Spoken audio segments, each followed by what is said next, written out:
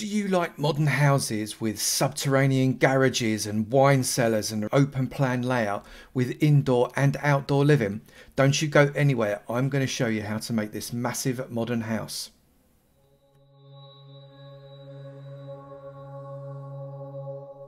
Good morning, good afternoon, good evening and good night, depending on what time you're watching this next episode from me, Avomance, in my house tutorial series.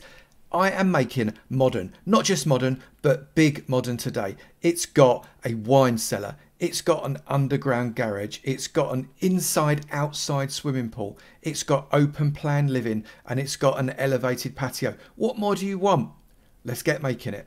Because we're freestyling this build, we don't actually know exactly what blocks we're going to use, but I suspect the palette is going to look a little bit like this. I will do a world download, the link is in the description below, so you can come in and see exactly what I used yourself. The dimensions of the floor plan are on the screen right now. Pause the video, make a note of these dimensions because they're going to be pretty critical for the walls coming together. Once you're ready, press play, let's go. Now we're going to build a structure that effectively goes underneath the house, kind of, and it's in this dark grey square. So what we're going to do is we're going to take off one full layer all the way across the dark square, and then we are going to go one in, so leave this gap, and then take off another layer all the way along, like this, and then one in, take off another layer, and we're going to do that 5 times, so we're effectively creating 5 steps down. I'll be back when I've done that. So here you can see we've got 5 steps down, and at the top we're going to put 5 lots of steps, including against this original bit here. So all the way across I'm using some polished andesite steps. I want this to look as much like a road or a dip as I possibly can, and I could use stone steps I suppose, but I actually tested it out and it looks a little bit better, believe it or not, with polished andesite. This is something I thought I'd never ever hear myself say, polished stone. Who would have thunk it? And then here we're going to just use exactly the same stone, polished andesite, to layer the entire floor. So I'm just going to do that now. What I really like about this is the squared texture and the slightly ruffled look that it's got, like something has driven over it over and over again, because what this is an underground garage. So we've completed these walls with just normal stone, and we've gone right up to the level of the ground, and you'll notice that we've put some grooves in. Now these aren't going to stay grooves, but right in the middle of the back wall, so 4 on either side of it and 2 up, I want you to go 2 deep and pop in a sea lantern, and then on one side come in 1 block on the same row, then pop in another one 2 deep, gap of 3, another one 2 deep, gap of 3, another one 2 deep, and then once more.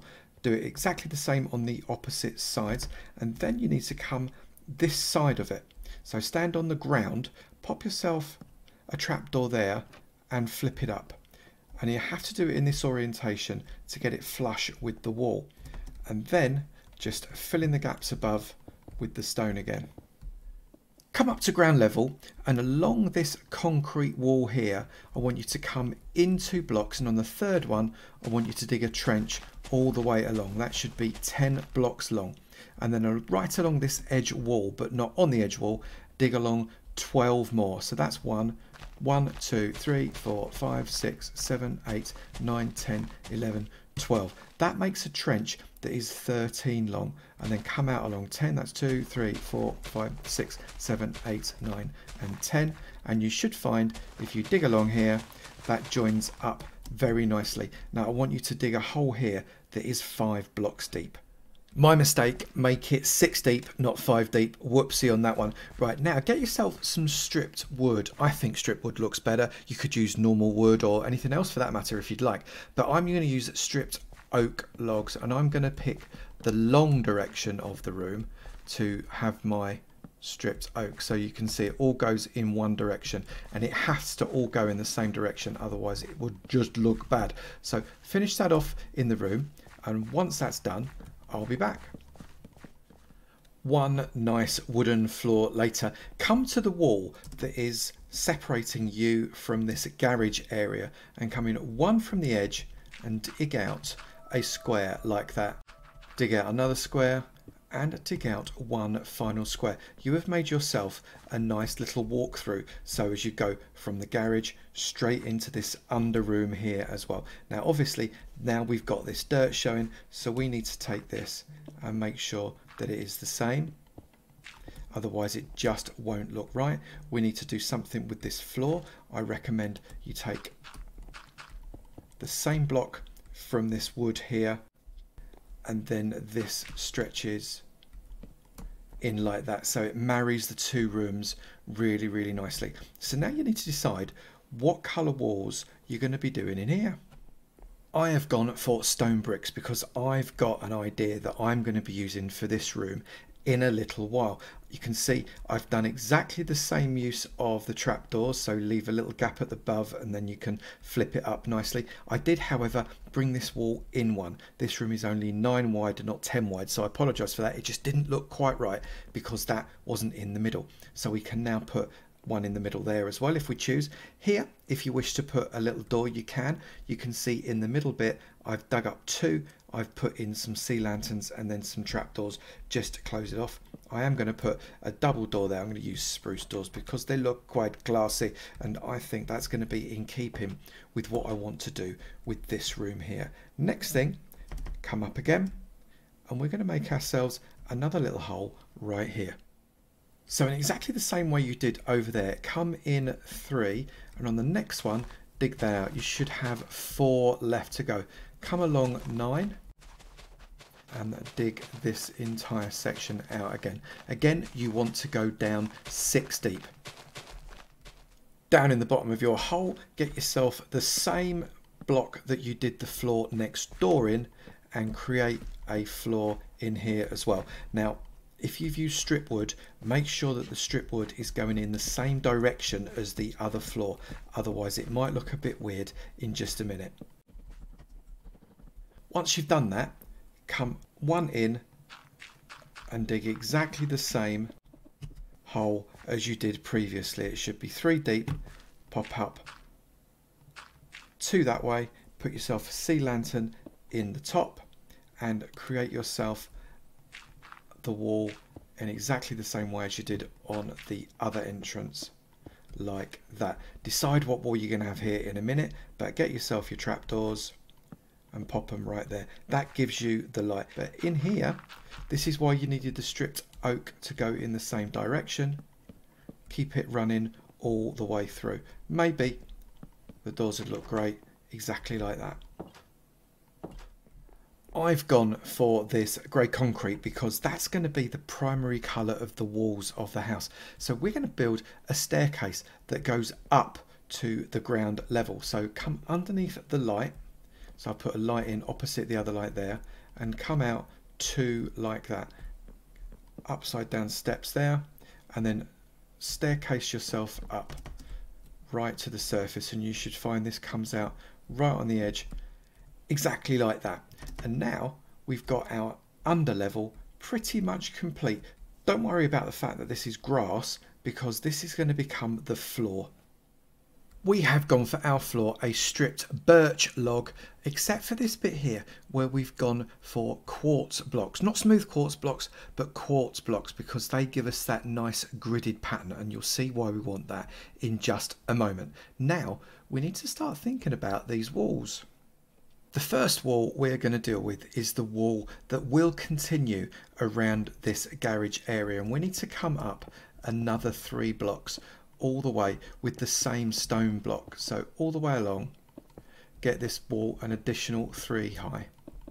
So it looks like that. Now it looks pretty high, and that's okay because remember the car has got to get in the gap that is that high rather than a gap that is that high. So it's quite important that you get that bit right.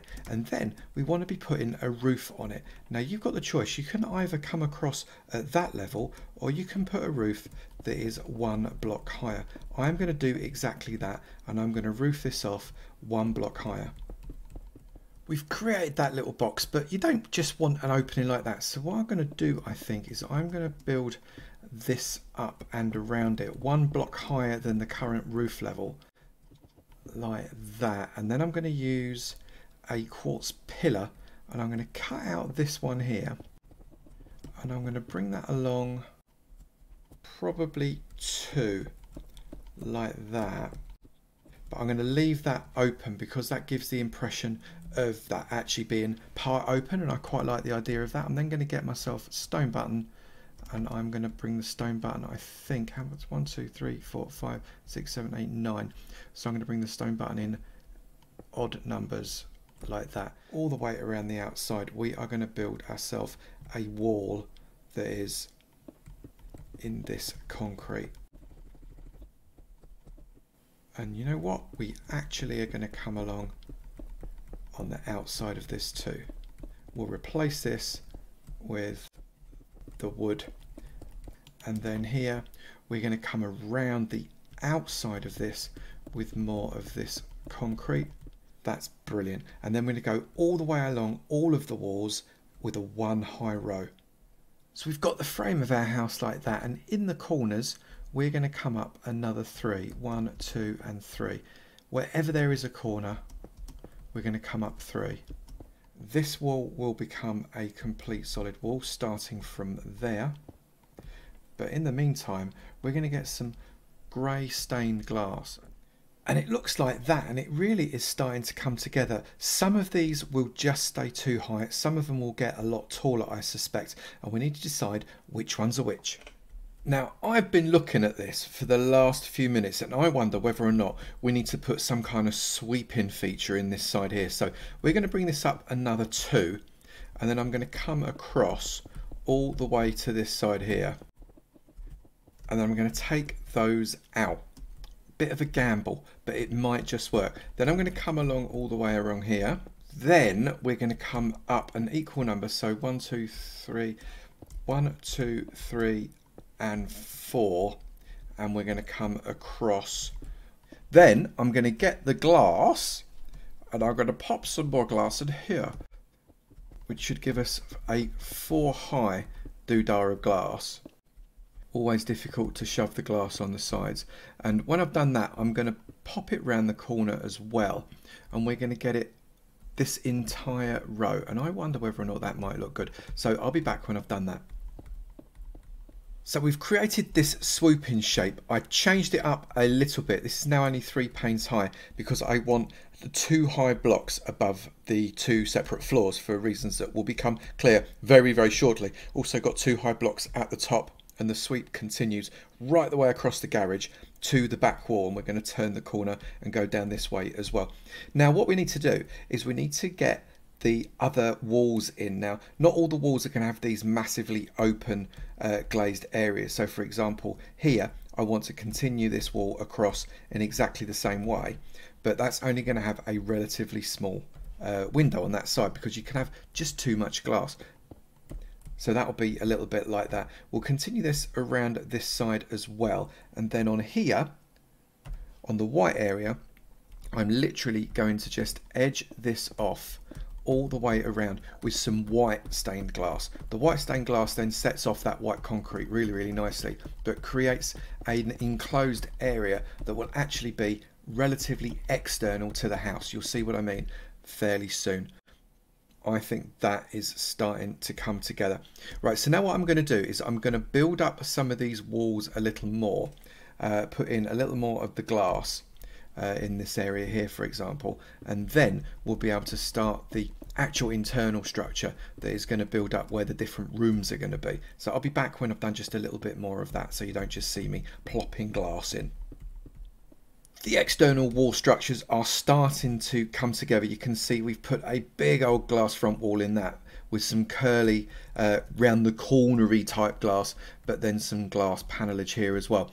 This has become an exit into what looks at the moment to be a relatively external area, although we'll have some internalisation as well.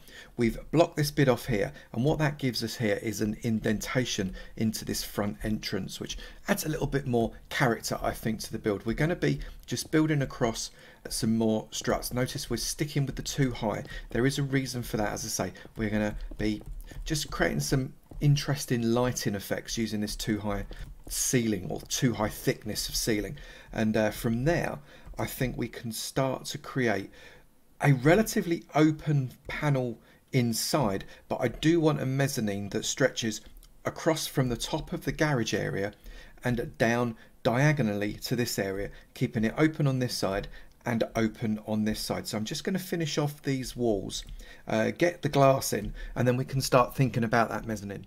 The house is becoming quite modular, but I actually quite like that. I think it starts to look, with all these kind of different changing sweeping angles, quite attractive.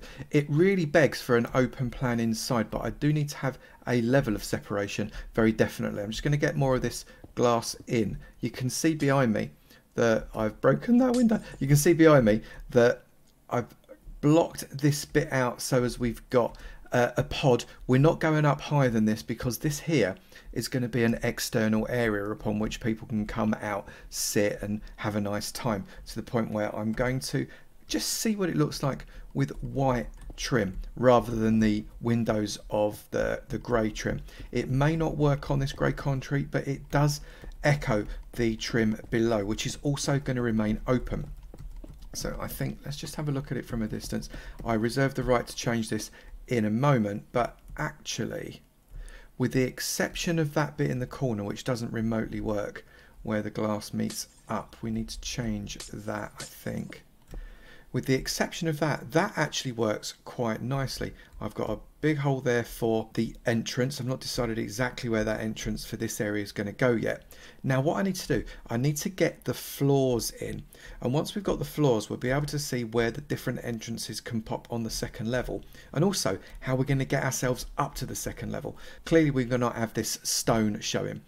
So we're going to fill in this completely with the concrete all the way along, and we're also going to fill in this bit on the outside as well, because that looks just a little bit ugly. We'll perhaps do something decorative with that in a moment over the top of that garage. We just need to fill in this floor 2 high, not just 1 high, but we're filling it right up to the level of that glass. So I'll be back when I've created the floor area. So we've got a fabulous big open plan area in the top with a 2 thick floor that comes across to this area, leaves a gap here so as when you enter through you've got a little bit of openness, then a massive open bit here, and this is where the stairs to the second floor is definitely going to be, with a big open window. I like the way this is coming together. I need to put a wall in there to create that separation, because if you look on the outside, that continues that wall up there, and the architectural element would have the walls in line with each other because that's how the supports work. We can then pop some glass into the holes so as we've got complete, and that should pretty much finish up all of the glazing of this particular building. We can start to do some internal separations. We need an opening here. There's going to be glazing involved, at least in part of it, and perhaps I just have a completely open area. Perhaps I'll just leave it open like that, and it mirrors the one underneath as well then, which is quite nice. So we have echoed the floor of this external area on this balcony area here as well, and we'll fill that out with some quite interesting stuff shortly. We've created some white glass barriers. I think that works to continue the barrier-esque style, and now what I want to do is to get the lighting system in here. Now the way we're going to do the lighting is different to the way I've done lighting before, and we're going to come in, and this is why we've got a 2 deep ceiling. We're going to come in and we're going to just dig out a row all the way along right to the end, and 1 short. You can see we're 1 short, then leave a gap and come back the other way,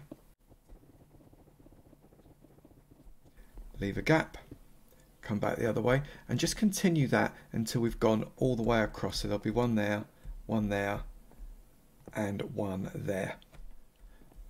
So you can see we've got these grooves here and they work really quite well. Let's bring 1 more, stopping just 1 before the end. You can see here 1 before the end, all the way down to there, and then we've got 1 more that just comes on the inside of that there.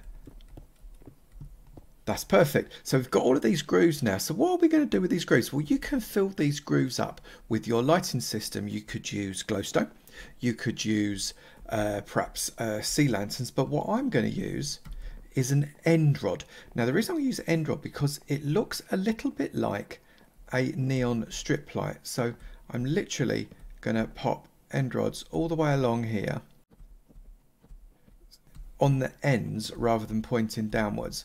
And you can see, if you come along here, they look rather like neon strip lights. Now, if you want to, you could perhaps put a block to end that neon strip light every now and again. That could be quite effective. But what I'm going to do, I'm just going to get all of these neon strips in, and that way we'll be able to have this underside lit up nicely. I've also done exactly the same inside here. This works really, really well with the quartz, obviously with the white end rod against the white quartz. It's incredibly effective, and that animation as well just makes for something that's a little bit more interesting. What you can also then do, should you wish to, you can take a trapdoor, and perhaps you could put the trapdoor on top just to cover it over. Certainly on the outside, the wooden trapdoor contrasts really, really nicely with that quartz. I like that a lot. Inside, perhaps wooden trapdoor, not as nice, but you might want to consider a different trapdoor. I've got an iron trapdoor here, for example. So if I was to get the iron trapdoor, it's a little bit more in keeping with the color palette, and you can have the iron trapdoor covering over those end rods without any loss of light. So that is the bottom floor done. Now we need to do a ceiling for the top floor as well, which is going to cover the entirety of the build. I'll crack on with that. I'll put on some lighting exactly the same as I've done here, and I'll be back when that is completed and we can put some detailing in. We've now got a fabulous open studio plan, and then you come up the stairs, you've got a continuation of that. Now you could use this if you were doing like a modern office block. This would work really, really well as an open plan office. You could put plenty of desks and things like that around it, but I think we're going to turn this into a modern house. We need to add in some of the detail, so let's crack on with that now. So I know they say the heart of the house is the kitchen, but I am starting with the bedroom. So what I've done is I've just put some stone slabs there just to create an outline for the bed, so we've not got the bed sticking up. Makes it look a little bit more modern. By putting it 3 wide, we've ended up with what looks like a nice big huge bed. In fact, we've got some iron posts surrounding some chests that, again, we've got some stone slabs all ringing around this lit up area here, and again I'm using end rods. This is effectively the wardrobe, and you can see straight through the wardrobe onto the outside. It makes for a nice effect, and you can come around the back of it as well. We've popped in 5 chests by using shift click, so as they separate into individual chests. They're embedded into the floor so as they don't get in the way, and then we've got some item frames here where we can put some of our everyday tools and things like that that we might want to use, and they're stored beautifully just there. We've got a big glass separating wall. I've put in a post here because this is a big old ceiling and it's going to need some support, and we can knock out a hole somewhere in here, let's say like that. That looks pretty good, and this can come through to the bathroom, and the bathroom I wanted to have a nice big bath, but also we need just a little bit of privacy, so let's build up a bath shape like that, so there is the tiddliest little bit of privacy there. Bring it up another level like that, and then we can get some water and we can fill this bath up. Just come down here. If we put the bath there and there, there and there, and we've got a beautiful 3x2 bath that has got lots of still water. We can make a way to get into the bath like that.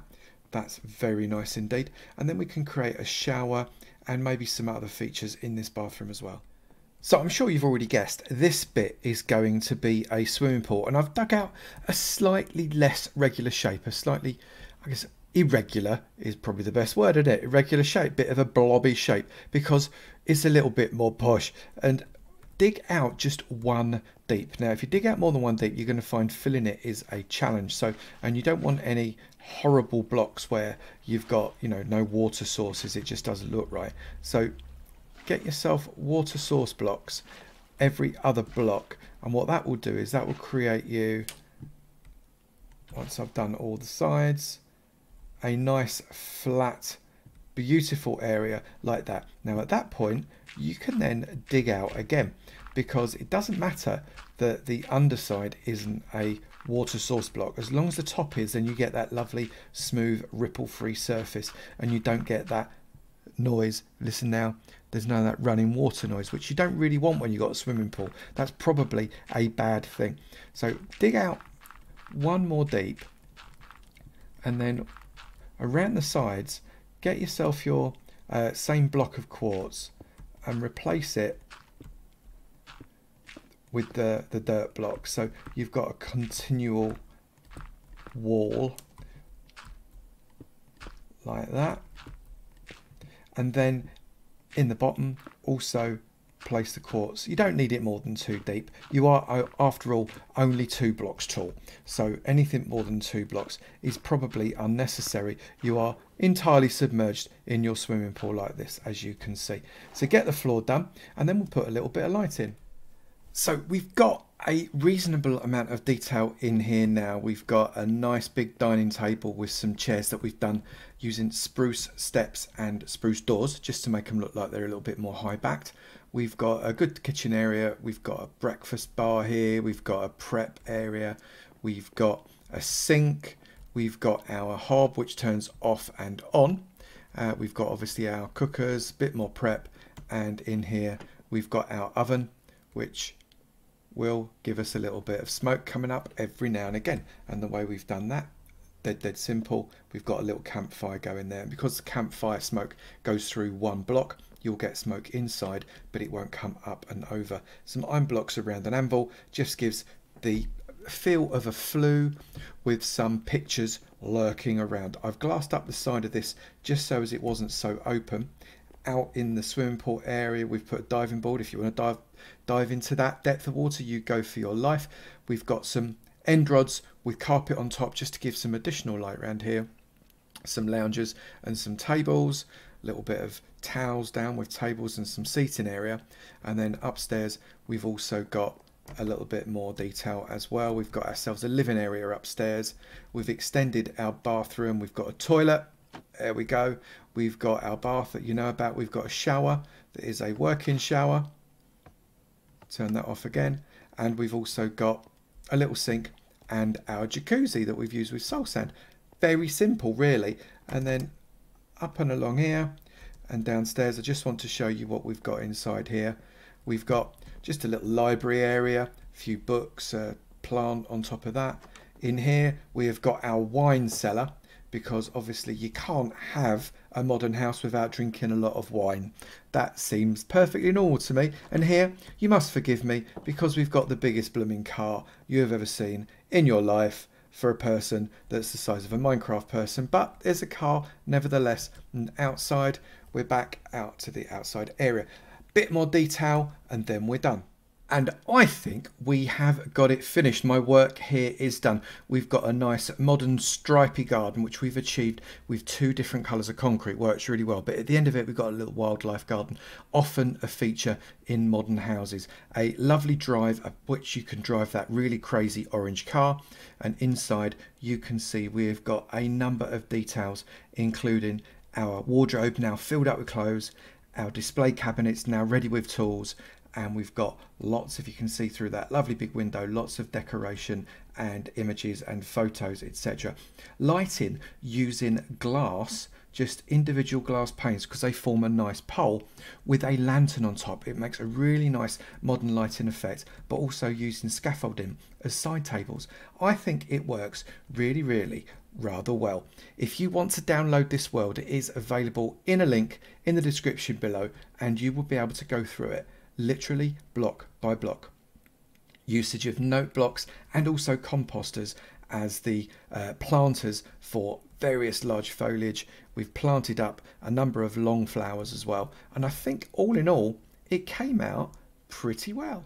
One modern house, not something that I often do actually, but they're quite fun to build because you can play with angles and colours and lighting, and it works rather well. If you have enjoyed this video, please do remember to download the world and go and have a look at it and maybe see if you can improve on it. I would love to see some of the images of you having improved on this house. That would be awesome. Don't forget to hit that like button. It'd be great to know you're enjoying it, and I will keep on making them. If you want me to do big houses, let me know in the comments below. Also, if you've not done it already, please do hit that subscribe button. It'd be great to see you in my sub club, and I look forward to seeing you in another video. You take it easy now. Bye.